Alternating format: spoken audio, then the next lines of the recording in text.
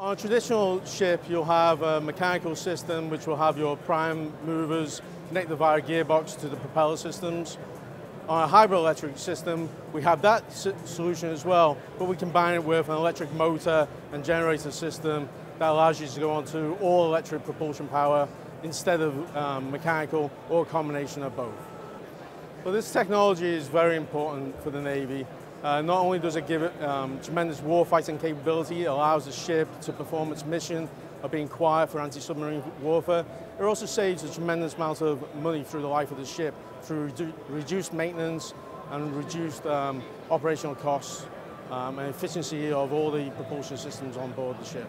Hybrid electric drive is important for FFGX because it provides a flexible propulsion architecture that allows for very efficient operation and quiet operations during anti-submarine warfare missions.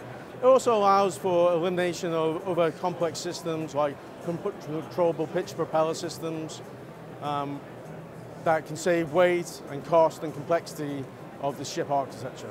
The Leonardo DRS HED system and electric motors in particular are very power dense.